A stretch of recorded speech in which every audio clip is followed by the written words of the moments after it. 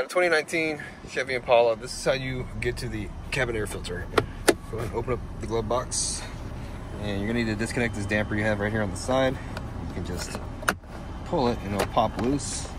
Now we're gonna lower this glove box down, and there's these stoppers on both sides. We're gonna have to push the glove box in and push the glove box down to get it to come down. Okay. And once it comes down, you're gonna have to remove this panel here, and it's just some Phillips, okay, that you have here, and you have a few up here at the top you're gonna have to take out also. Okay, now once you get all these screws taken out, this panel will just come right down, okay? And get it out of your way. Cabin filter is in here. So the door's already loose on this one, but there's these clips on the sides. Okay, you just gotta kind of hook your finger around the back of it. Undo it. Okay, kind of show you what it looks like. Just like a clip back here like this. And pull it on both sides.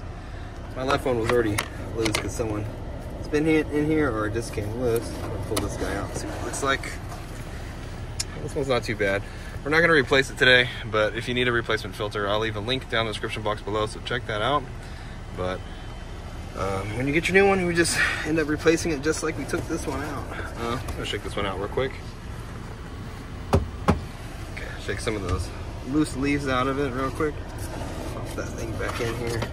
Let's get the cover. Let me just snap it back on.